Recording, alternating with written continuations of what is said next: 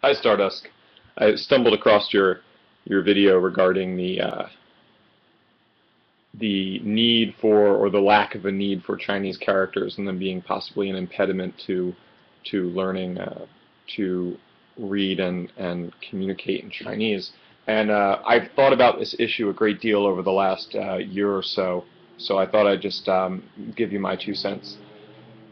It's definitely possible to write Chinese, Mandarin Chinese, modern Mandarin Chinese, in pinyin with spaces, even without any tone markings, and have your interlocutor completely understand you.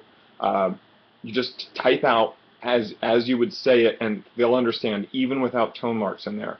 This is proven from people emailing back and forth, and I've had some text message conversations with people, and it's really not doesn't homophones don't pose that much of a problem as long as you're using a conversational type language. You're not pulling in any kind of literary or technical jargon. Um, you're not going to have a problem. Uh, I think you should really check out the writings of John DeFrancis, uh, somewhat recently deceased sinologist who I think he was at the I think he was at the University of Hawaii. But his famous book is called Chinese Fact and Fantasy, or something like that. DeFrancis was a big proponent of pinyin. He compiled the ABC dictionary of Chinese that is based on a alphabetical pinyin system. They have the characters written in the dictionary, but the characters are relegated to like a secondary role from the pinyin. I think you'd find that DeFrancis's ideas are kind of in line with yours about how the character system is just completely unnecessary. You had talked about homophones, and yes, a lot of people will say, well, you can't write Chinese without characters because of the homophones, and that's totally true if you're talking about classical Chinese. If you take classical Chinese and you write it out in pinyin, it's going to be completely undecipherable.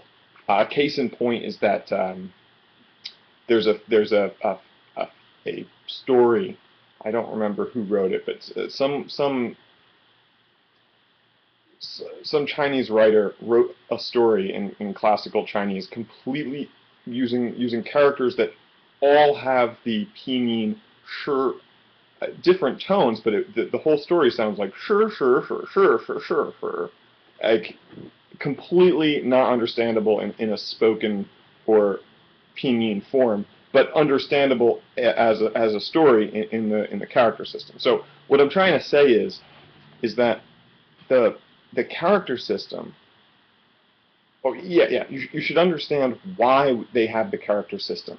Obviously, it's not the right way to write down a spoken language, and that's because the character system originated as a way of communicating um, in written form, independent of a spoken language. It was only later, after they had already developed this written-only system of symbols, that the Chinese started to adapt that system for representing spoken words. And it really, I don't think it was until relatively recently that the vernacular, what people speak every day, like conversational Mandarin or conversational Cantonese, has been written in character form. That's a relatively recent innovation. And I totally agree with you that it's cumbersome and extremely difficult to learn, and the pragmatic learner who just wants to learn Chinese for verbal communication purposes um, can totally skip characters and not miss anything in terms of their spoken abilities if they're shooting for like this conversational, basic. Um, they don't want to get into really esoteric stuff. All that said, I happen to like characters, not because I think they're an efficient writing system, that they're a pain in the ass to write, but just because I think that the characters are just inherently interesting. Uh, I've been studying about an hour a day for the last maybe 6 months, just writing characters, just going from an English gloss and a and the pinyin to the character, and I've made great progress using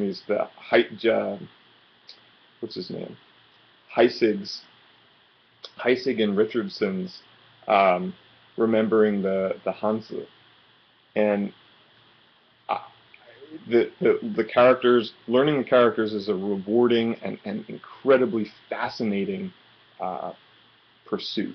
And I recommend it to any student of Chinese, or even just to people interested in Chinese history and etymology in general. Um, anyway, look forward to seeing some more videos from you.